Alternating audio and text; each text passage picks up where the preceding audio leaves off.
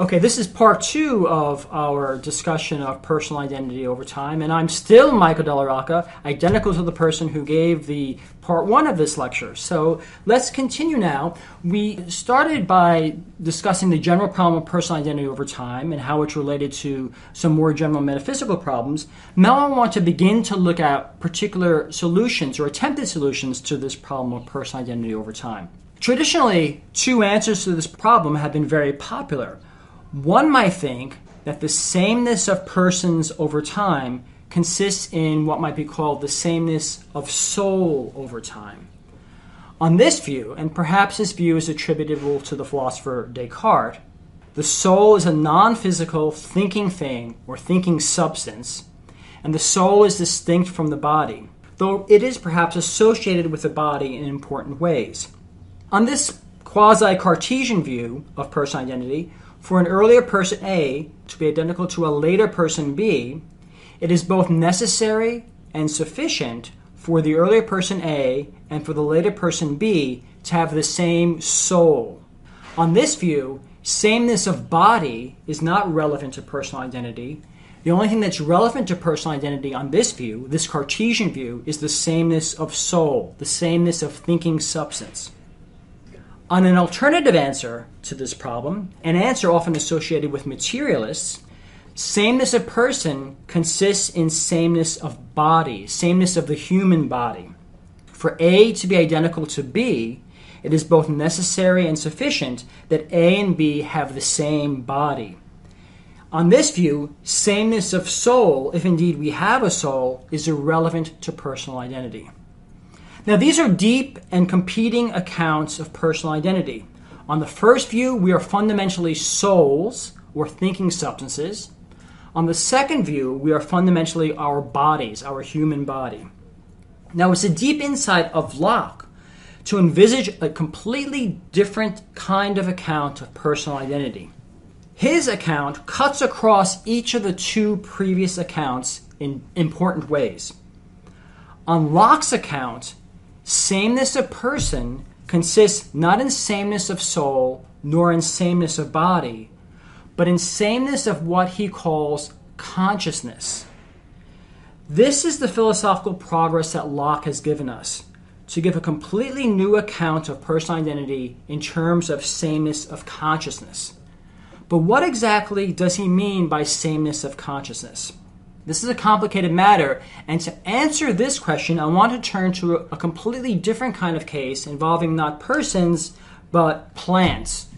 This will provide a helpful analogy with Locke's account of persons if we consider Locke's account of what might be called plant identity over time. We may never have thought about plant identity over time, but it is important because it can help us to see the nature of Locke's account of personal identity over time. So let's turn to Locke's account of plant identity or of organic creatures in general. To answer the question of plant identity over time, let's draw a distinction between the plant itself and the molecules or atoms that make up the plant at any one time.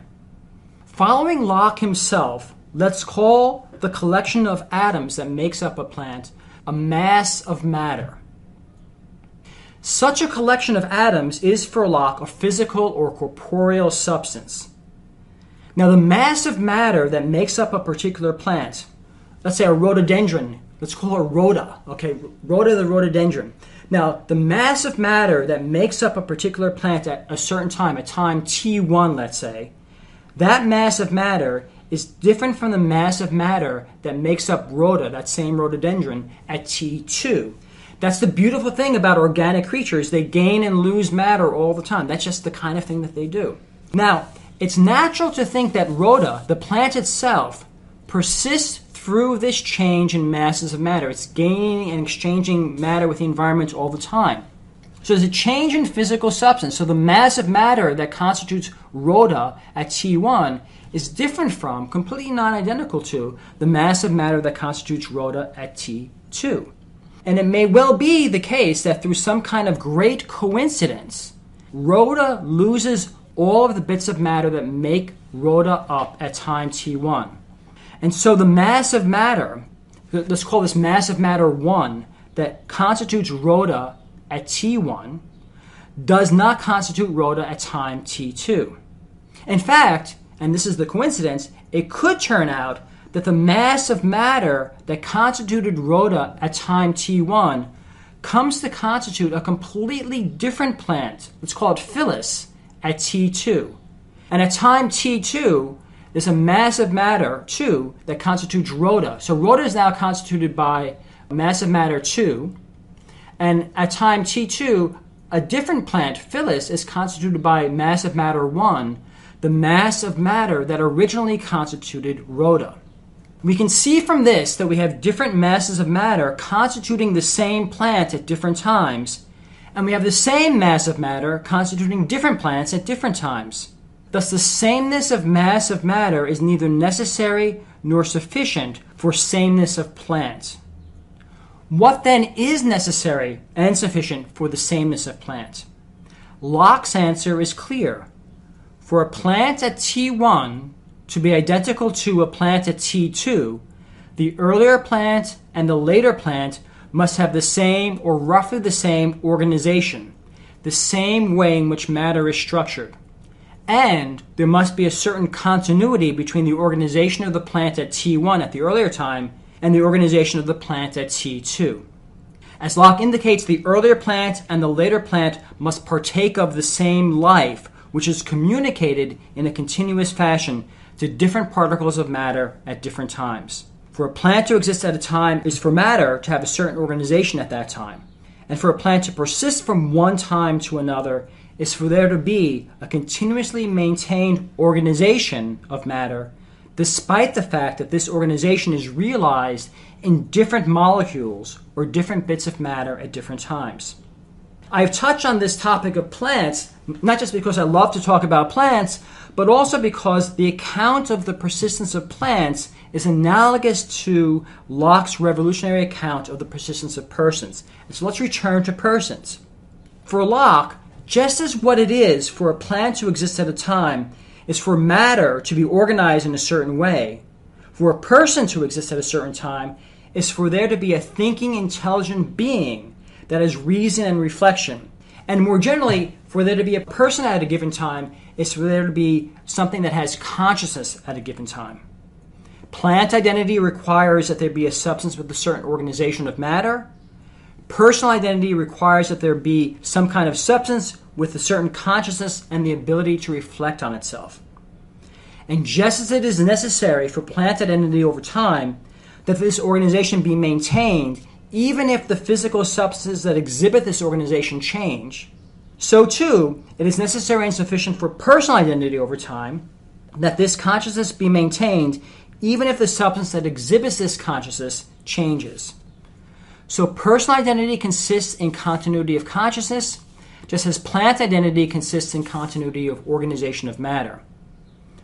For Locke, the substance that exhibits the consciousness at a time is probably a soul or a purely mental immaterial substance. But Locke does think that it's conceivable that the substance that exhibits consciousness be material or a body. He's agnostic on that point, actually. But the key point for the account of personal identity is that for Locke, the sameness of soul is neither necessary nor sufficient for the sameness of person. Similarly, for Locke, the sameness of body is neither necessary nor sufficient for the sameness of person. Instead, for Locke, sameness of consciousness is both necessary and sufficient for the sameness of person. This is Locke's radically new answer to the question of personal identity. Persons are not fundamentally souls, and they're not fundamentally bodies. Rather, persons are in a way fundamentally their consciousnesses. To illustrate this point, we need to see what Locke means by sameness of consciousness. Roughly, Locke's account of sameness of consciousness is this. A later person, B, exhibits the same consciousness as an earlier person, A, if and only if the later person can remember the earlier person's thoughts and actions. More slowly, there are two claims here that are relevant. The first claim is this. This is the claim of sufficiency.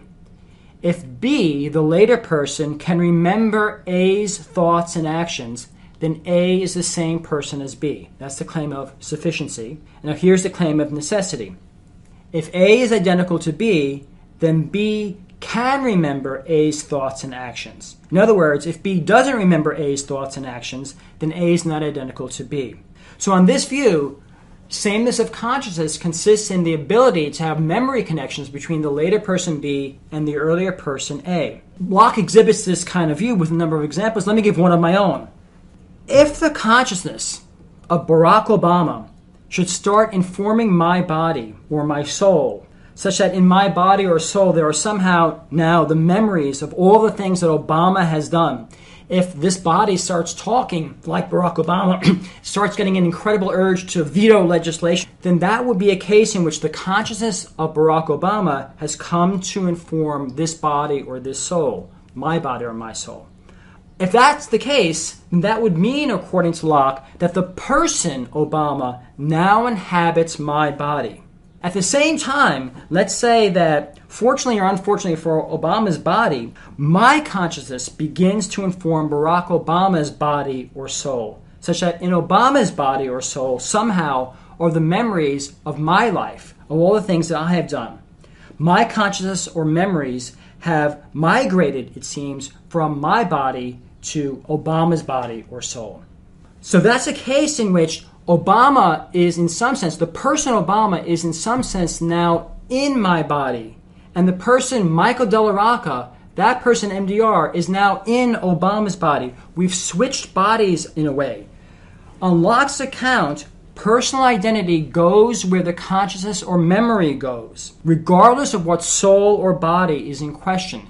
That's what makes possible this person switching bodies or person switching souls. Persons go where their consciousness goes. In the same way as we saw with the plants Rhoda and Phyllis can, as it were, switch bodies or masses of matter. There can be body switching there. Similarly, just as plant identity goes with sameness of organization and not sameness of material substance, so too personal identity goes with sameness of consciousness and not sameness of substance. This account whereby sameness of consciousness or memory is both necessary and sufficient for sameness of persons is actually quite plausible. I'm sure you've seen movies where there have been body switching, where persons have switched bodies. Freaky Friday was an example of such a movie. There's a kind of plausibility there if somebody begins exhibiting my memories and my thoughts and my intentions, etc. That's where I am. I go where my consciousness goes. That's Locke's account of personal identity in terms of consciousness.